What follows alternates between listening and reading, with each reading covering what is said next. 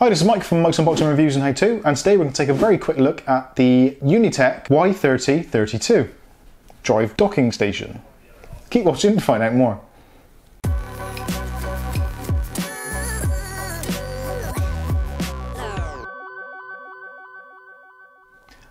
Okay, so this is a drive docking station and cloning tool from Unitek.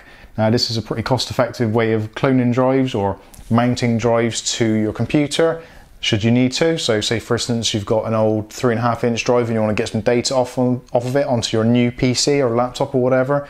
This is a really nice easy way of doing it. There's no screws or anything to deal with. Literally just put the drive into the caddy and that's it. It will then appear in your computer as a drive. So you can cherry pick files off there that you need, delete the rest, clean the drive and use it as a backup solution.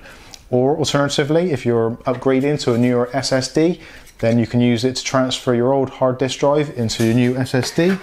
Just put the two drives into the dock and then you can use it to copy files from one to the other. You can do that within Windows or from your Mac or Linux or whatever you want to do. Entirely up to you. It mounts as a generic mountable drive in Windows or whatever operating system. Or if you want to use it as a standalone, you just turn the device off, unplug the USB cable, and then you can use the hardware button on the front to initiate a disk clone. Now the only disclaimer with the cloning is the source drive must be smaller than the destination for obvious reasons. You can't copy a larger drive to a smaller size. So if that's what you're trying to do, there is a way around it if you want to use say for instance you've got, like in this case, a 1 or 2 terabyte hard disk drive and you've got a new SSD, but you've only got say 150 gigabytes of data. You can then connect this up to something like Macrium or EaseUS software within Windows and you can use the caddy in that fashion and it will manually resize the folders and the directories and the partitions accordingly. So this is pretty inexpensive. You're looking around like £30 in the UK, so that works out probably about $35 in the US, slightly more in Canada. But it's a really nice little unit, quite handy to have on your desk, just permanently connected to your desktop PC. If you're in the line of work where you move a lot of data or you have to copy drives or you're doing virus checking, that kind of thing. For the PC enthusiast, this is a really cool little toy. Now you've got LEDs on the front which tell you what's going on. So you've got a power LED, you've got an A LED, a B LED, which relates to the specific drive. So A is the source drive at the back, B will be the destination at the front, or if you're using it in just caddy mode, then both of those drives will appear in Windows so you can see which one it is. You've also got indicator lights on the front for 25, 50, 75 and 100%. So when it's in disk cloning mode, when it's running standalone, you have a visual representation of how long the clone is going to take.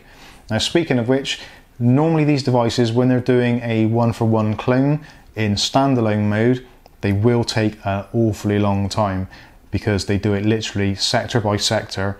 There isn't any intelligent software within the firmware to say, right, there is data in this sector, there isn't in that one, so skip it.